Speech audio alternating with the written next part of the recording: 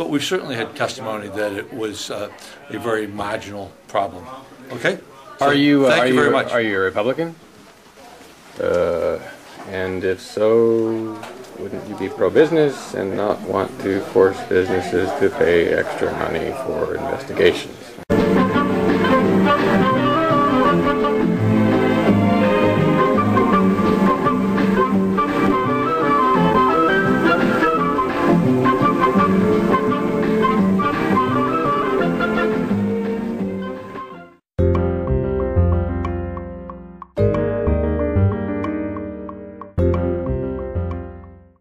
Representative Lovejoy? Yes. You're a minimum wage supporter, correct? Yes, I am. I just want to let you know that I've violated the minimum wage and I'm turning myself in to be arrested. You violated the minimum wage. How was that? Well, I paid a homeless guy $6 an hour to sit in a comfy chair at a park. And that's below the minimum wage, so would you like to cuff me? I think this is more of a serious issue than you're making it out to be. Thank Well, you. do you think people should be arrested if they violate the minimum wage law? You're realistically.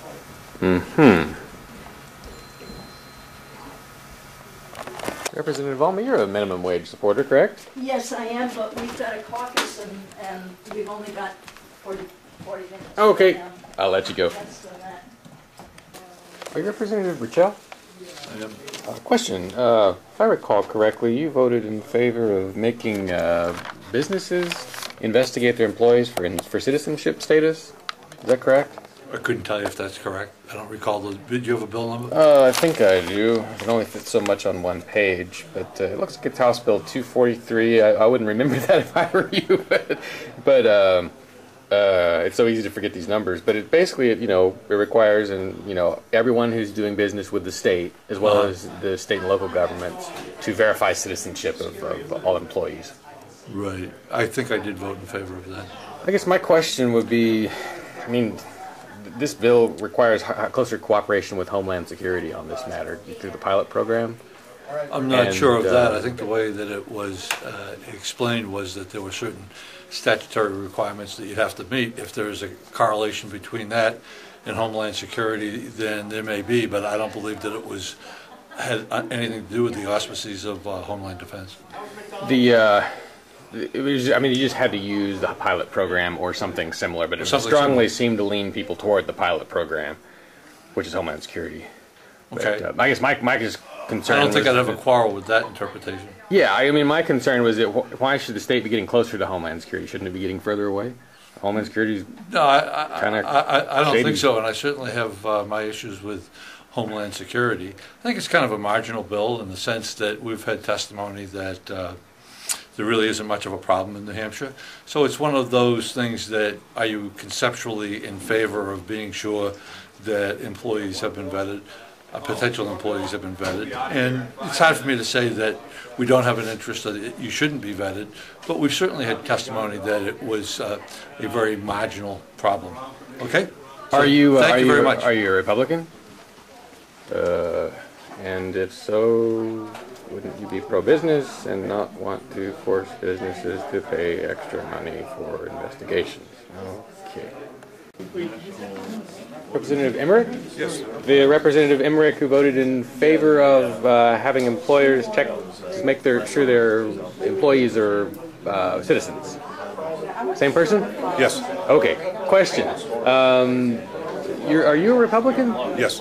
Okay, so aren't Republicans supposed to be kind of pro-business? Wouldn't this have been an extra expense to business if it had gone through? You're talking about the 243, HB 243, but I wouldn't expect you to remember No. the number. But that was the check. I've got a blank right now.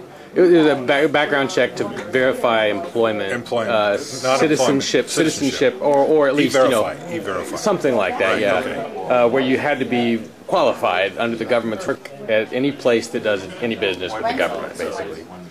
Yes. So, did you check to see how much expense this would have cost businesses around the state before you voted in favor of it? It's an online check. It doesn't. The only cost is you have to take the time to sign up. Okay, so there wouldn't have been much of a cost. There's no cost. All right.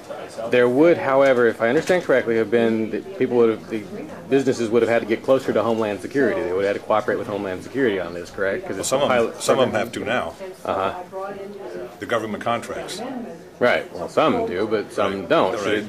Should we be getting closer? Should New Hampshire be getting closer to Homeland Security or further away from it? Well, I think it's not a question of getting closer to Homeland Security. It's a question of verifying somebody's right to work. Well, doesn't everybody have a right to work if the employer wants to hire them? Not if they're not a citizen. Well, I mean, I know the law doesn't say that they have that right, but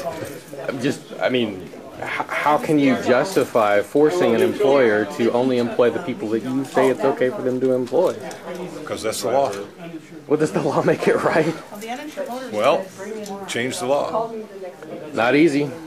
I'm finding that out. Yeah, I bet you are. All right, I appreciate the time and the transparency. You take care. This program is brought to you by FreeKeen.com. FreeKeen.com features audio, video, and blogs chronicling the transition to a voluntary society. FreeKeen.com also has comments and discussion forums so you can be heard. FreeKeen.com.